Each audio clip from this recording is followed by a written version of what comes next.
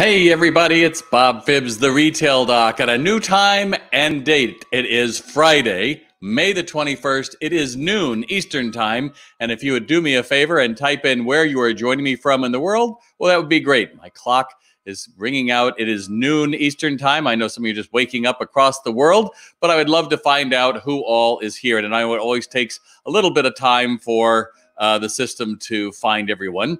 But, it's a very exciting time right now. Brick and mortar retailers are running back. It reminds me of the movie The Wrath of Khan, one of my favorite Star Trek II, which was the original cast with the Steve Horner. That doesn't quite sound right. It's Horner's did the music, and there's a moment when the Enterprise has been attacked, and it's because Kirk had gone through and he said, "Oh, well, we don't have to pay attention to that," which is what the first yeoman was saying. Don't do this, and he's like, "No, we're doing it anyway." And of course, they're attacked. And he said, we got caught with our britches down. And that's kind of what's happened with brick and mortar retail right now, that we were told, you better prepare. You better prepare. It's going to be happening. And yet we didn't hire right away, or we let people go and said, oh, well, they'll be back. And now everyone's scrambling to get employees. And, we kind of got caught with our britches down. But even with that, brands like Richemont just said that their full year's profit is up 38%. Now, that's Cartier, Van Cleef & Arpels, and Dunhill. Macy's is reporting increases. Starbucks is doing more business than they did in 2019. There's a lot of great stories out there for retail. Hey, Richard, glad you're there from the UK. Glad you're joining me this morning, or I guess this afternoon. But the story is that everybody is running around saying, oh my gosh, there's more demand than we thought. Well, that's only going to get worse. So what are you going to do about it right now? What are you looking at to come up with a crew that is going to be trained to deliver? And crews make all the difference in the world. And I'll tell you a quick story. So this last Friday, a week ago, gone down to favorite restaurants down here in this little village that I live in. And this wonderful server was there, and she's always great and she's always fun. And she was doing a great job and laughing, and ordered extra drinks and dessert and the whole thing, and decided to go back this last Wednesday because it's like, well, she might be working. And sure enough, I walk in and she was like, hey, great to see you. And it was wonderful. And she says, oh, can I get your drink? She comes back and says, well, I won't be able to be your waitress today. We have to switch off from one to the other. So you'll be helped by this other woman. Is like, oh, great. And so when she came back, this other woman brought the bread, not a word. And when I was looking at the menu, it was like, do you know what you want? And it was terrible. And that every interaction was silent. And I just find myself thinking, do you understand that you are losing business because of the wild, wild west? When I go into your place of business, it's one way one day and it's another. Hey, Shane, glad you're here today. You owe me a call, dude. And when it really gets right down to it, you are the one responsible for your four walls. Look, an awful lot of people, and I know we have a lot of people watching on LinkedIn today, an awful lot of people are spending time saying it's all about being online. Oh, online, we got to do all the online stuff. Yeah, well, online converts at 1 to 2%. Returns run 30 to 50%. And 50% of that 1% or 2% that people say is great is being sucked up by Amazon. Now, I don't know about you, but I just want you to think about it. Imagine if you're a baker and you decide, I'm going to be making bread. And 98% of the time, it doesn't rise and it doesn't taste good. But I just need to keep working on this. Like, dude, at some point, it's a hopeless cause. Why don't you work on making pies or doing something in your control that you know how to do? And that's the same thing with brick and mortar retailers, that the conversion points in a store are anywhere from 30 to 50%, and returns run at a paltry 6%. Now, I get it. There's several of you who are on this call and you're saying, yeah, well, I can't even get materials now. And the computer source, chips are in short supply and plastics are in short supply. It's like, I get it. I don't care, because there is $5 trillion consumers have saved in the last year. They are itching to spend it. They don't want to hear, oh, you have to wait. If you're going to do it, You know, if you're going to have a product and say, oh, you have to wait, then give them something else to keep them engaged, or say, well, while we might have to wait for that product, why don't you, while you're here, get X, Y, and Z, so when it arrives, you'll be all set. But we aren't thinking that way. We are in this duck and cover mode in retail, saying, oh, you know, it's just so busy. Well, the day that it's not busy is the day you're going to think, oh, I guess I should have done something about that, which is training. That's me. I am the training guy for some of the biggest brands in the world. It's all about the people. It's the human connection.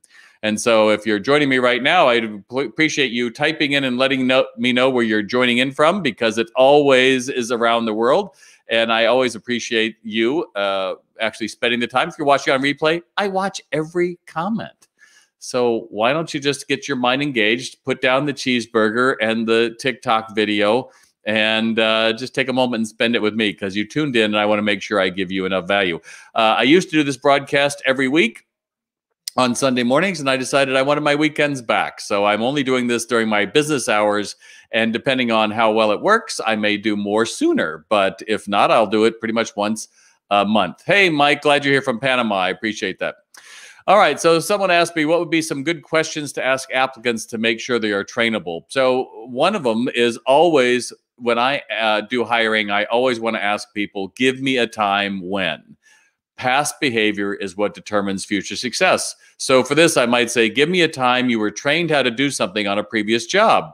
Now, the A answer for that is, oh, my manager took out a sheet and they walked me. They told me what they were going to train me. They trained me, and then they had me repeat it back to them.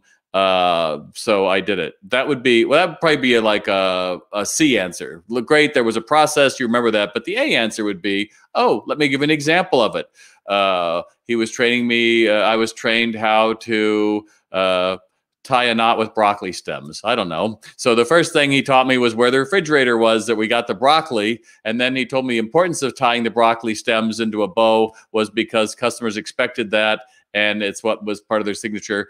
And so you're looking for those details of training that they are, and yeah, don't ask me about broccoli tying. I don't know. But the point is, you're seeing that did the training stick, and did their mind follow that process when they were telling you?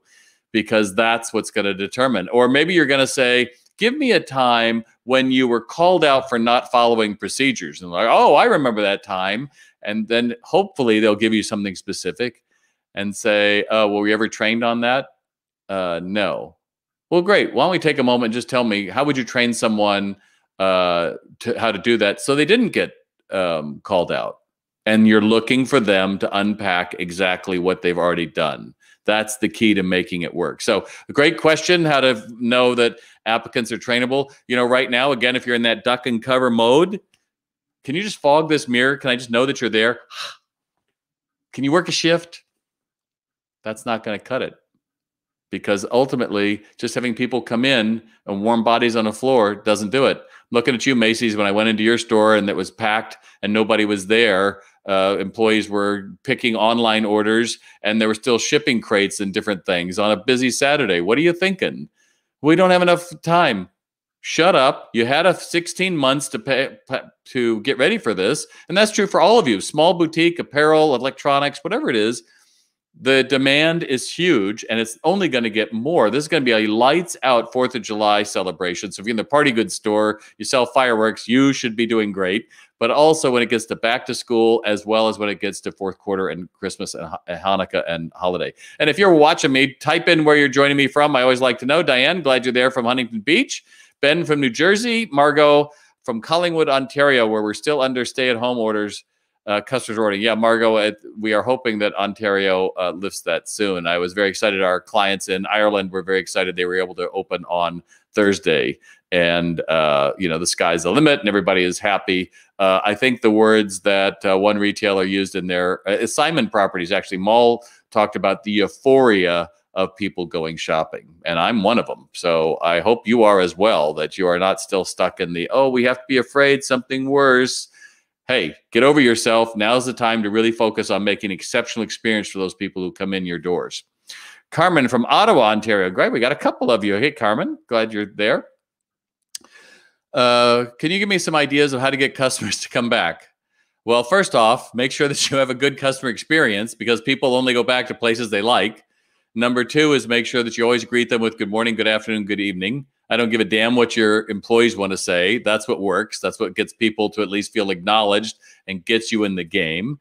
And the other thing that's really new is that SMS messaging. You know, I use Podium. I've done webinars with them, and I think Podium really works because what you can do is you can appear like your business. You actually can take your landline and convert it to a text line so that when I'm shopping at I don't know, computer hardware, and I see on my phone that the message is coming from them, I will answer it and I will be engaged versus, oh, who is this guy, Shane? I don't know him. So you want to be able to still look like your business, and it's not a personal thing, because that way, if let's say Shane is off that day and so he's texting somebody else, the customer isn't like, oh, well, it's Mary and she's here, and that it's really focused that it's just your business. So I think SMS is great, but with a lot of ability comes a lot of responsibility. You can't just spam people 10% off if you come in with this, show us this card. That doesn't work. So there you go. David from Wilmington, North Carolina. Very nice. I'm actually born in Wilmington, Delaware. I think we had this discussion, David, right? Lainey, good morning from Seattle. All right. Adrian from Mexico. Now you guys are getting the hang of it.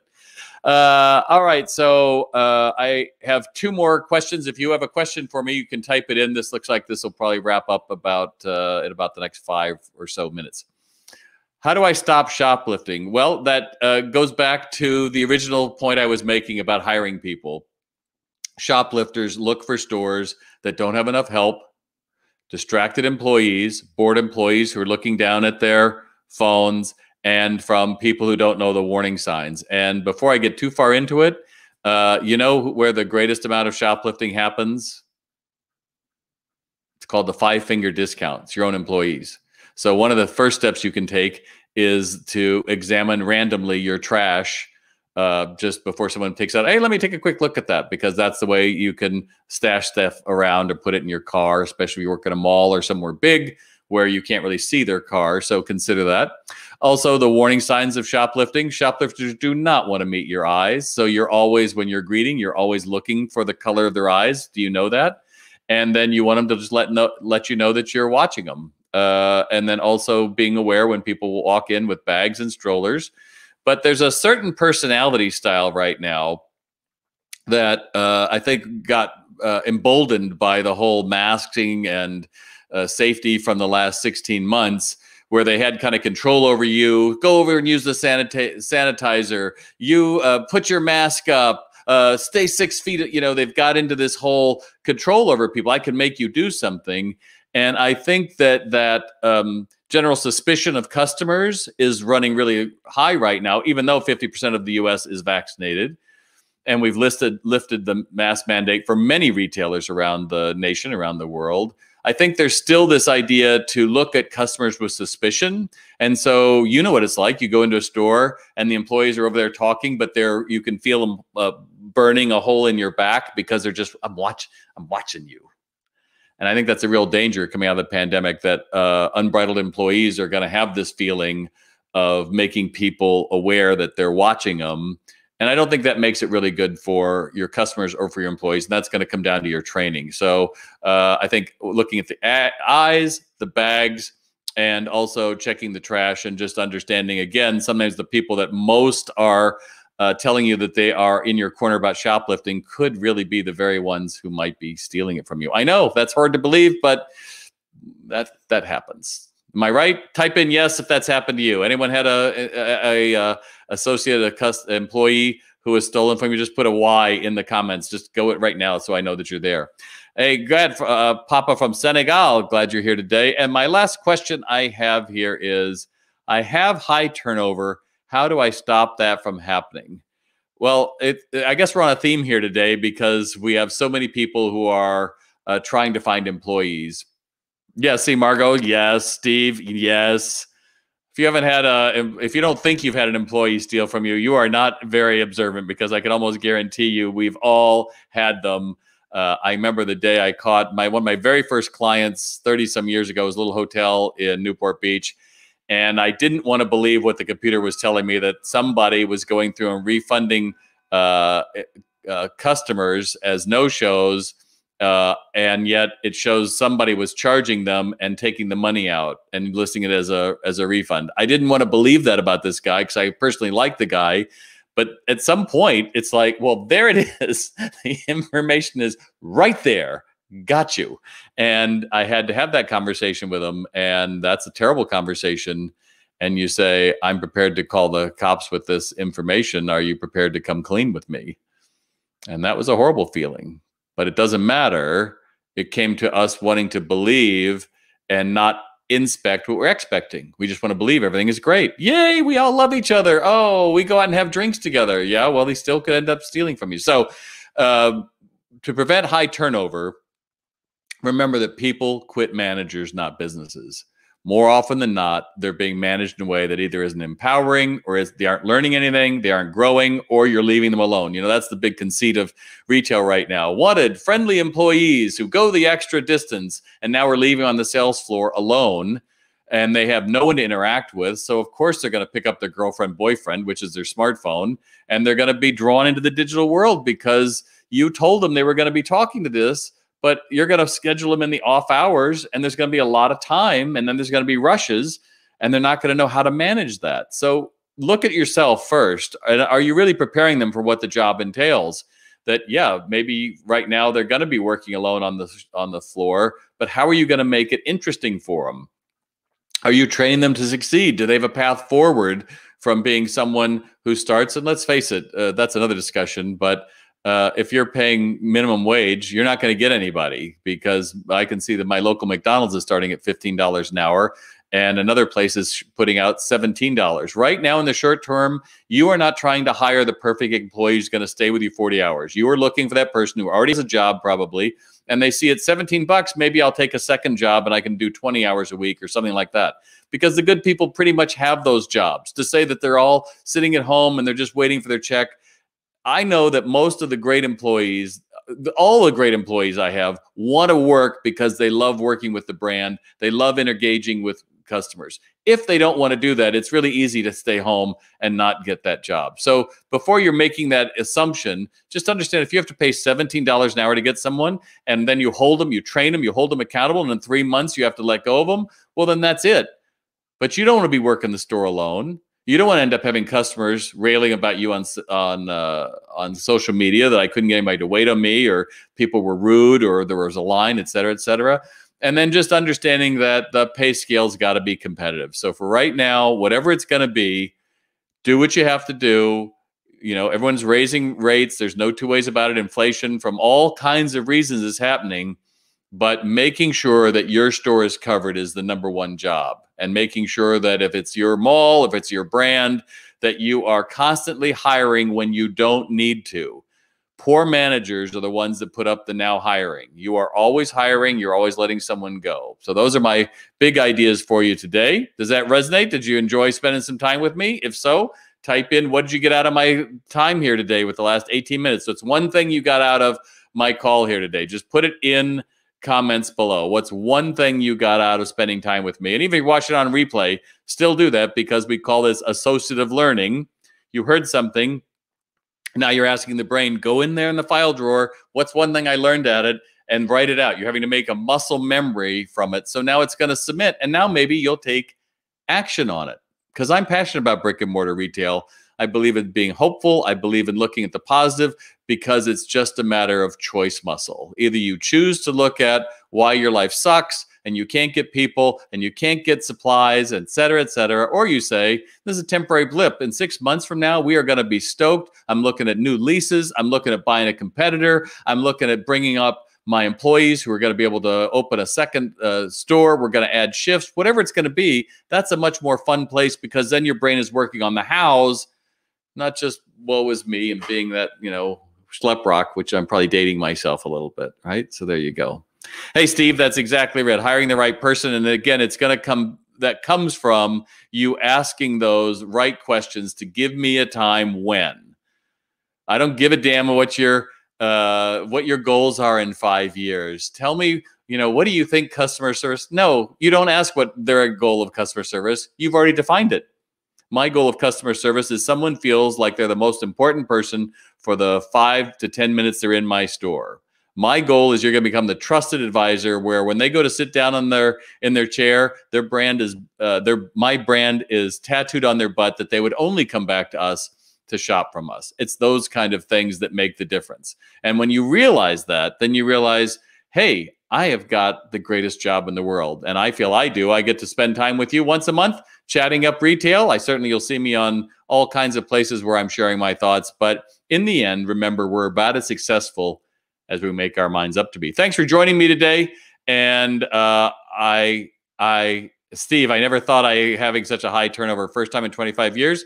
I was getting ready to wrap it up, Steve, but I will say they are all calling it as the great a reckoning where people are going to be leaving jobs in droves that they hung on to for the last 15, 16 months. Now is going to be your opportunity to steal them away and provide a better experience. But you are the ones that are going to have to find out what you're made of. And that's going to be looking in the mirror every day and saying, my job is to make my employees' day, to challenge them, to hold them accountable, to train them in something new.